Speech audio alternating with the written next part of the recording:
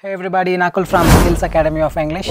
Today we will talk about few of the advanced grammatical errors what people are associated with. The previous video I came up with this grammar exercises where I gave you simple exercises that's perhaps for the beginners. Today I've got a little difficult.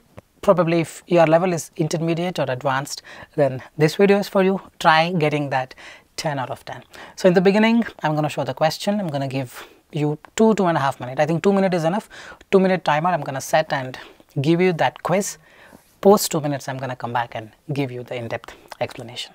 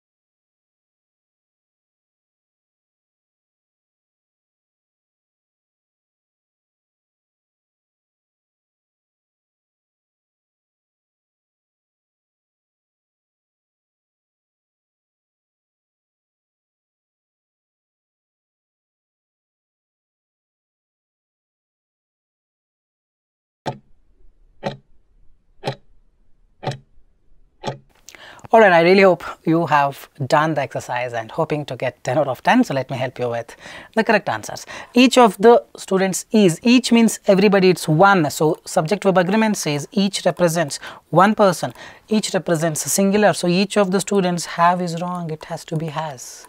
Correct your grammar, a lot of people don't know this. Each of the students is happy. Okay, each is, not each are. Each have is wrong, each has, he has, each has. Alright, second one, the company is comprised of, you never say comprised of, you say it comprises, or you can say consists of. Remember this, it comprises, or you can say consists of, you never say is comprised of. Remember this, the company consists of, or the company comprises 5 departments. Alright, despite of is the wrong statement, it's in spite of. In spite, look at the spelling of it, in space SPI space of. There are 2 spaces in between, it's 3 separate words, in spite of. Or this is equal to despite. Despite of is a wrong grammar. Okay, despite the rain or despite of the rain, he was laying, you lay is to put your hands on someone, to lay the foundation. Lay is a verb, it's to do an activity. He was laying on the beach, no, he was just lying, sleeping. It's lying on the beach. It's not laying. Laying is to lay the hands on, lay the foundation. It's lying on the beach means he was just lying on the beach. The professor gave John and I a special assignment. I gave you the assignment. You gave me the assignment. When you are the action, you're going to use the word I. When you are that hero, when you are the doer, when you are the receiver, you're going to use the word me. So the professor is the actor. He is going to do the action. He's the doer. He gave John and me. If I do it, if I am the actor, if I am the doer, then I gave you. If you are giving, then I say you give it to me. Me is the receiver. Professor is the doer here. I is wrong. It should be professor gave John and me a special assignment. Hope it is clear. Alright, the data is too complex for it to be easily understood. A lot of people use this. That's wrong. The data is too complex to be easily understood. Easy peasy, simple English. Don't make it simply unnecessarily complicated. I'm really looking forward to, remember this, looking forward to is a phrase which always goes with the word ing. There is a big rule for that. Probably in the future videos I'm going to talk about it, but for today you understand. I look forward to meeting you and helping you realize your goals. I look forward to, meeting you. It's look forward to. Going, ing will come. The phrase always goes with the word ing. I'm really looking forward to, or look forward to. Go on is wrong. Going on. Use this verb in a gerund form. Ing has to come. Remember this. Alright. We must ensure that everyone is comply with the rules. Now, whenever you have the fact or a rule, simply put it in the present tense. We make sure that everyone complies with the rules. Everyone is complying is also wrong. Always try to put it in the present tense. Everyone complies with the rules. Not comply, everyone is singular, everyone is happy, he is, he eats, everyone complies. Yes has to come as per subject verb agreement.